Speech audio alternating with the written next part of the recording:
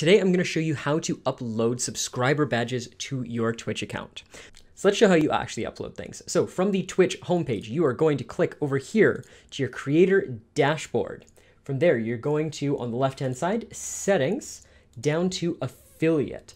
They'll bring up a variety of different options to you. Under the subscriptions, you're going to look for loyalty badges. So to upload something to here, you're simply going to take this drop-down menu and select the section that you want. I have some different ones here, so I'm going to upload to the 1 year level.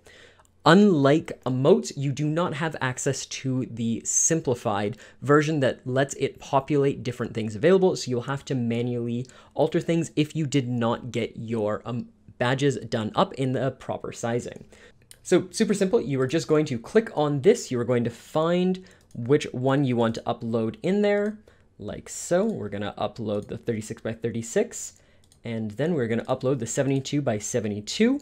Make sure the file size is relatively small, isn't animated, contains the same image, and is a square. And then just upload badges.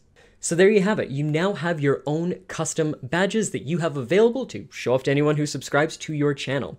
If you're looking for even more that you can do with these badges, Twitch has added a custom flare for tier 2 and tier 3 subscribers. So by default, there is a silver heart and we've got a couple of golden hearts. You do have the option to upload a custom flare following the exact same process, an 18 by 18, 36 by 36, or 72 by 72 pixel image. So if you have something really cool that you want to upload in there, whether it be some stars, a rainbow, something really fun and unique and you that someone will really appreciate having next to their emote, then you can go ahead and do that. All right, guys, hopefully you enjoyed this tutorial and you are now ready to upload your own sub badges. If you guys like this, please don't forget to like this video and potentially subscribe to the channel if you are looking for more tips on how to do various things on Twitch or improve yourself in your journey as a streamer.